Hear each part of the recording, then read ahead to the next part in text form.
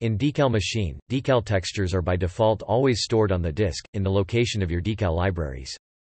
There is even the Fix Texture Paths tool, to correct invalidated decal texture paths, which can occur if you move blend files around, or to a different system altogether.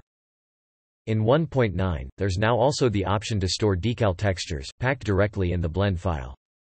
This has the advantage of the blend file always loading correctly, with all decals intact.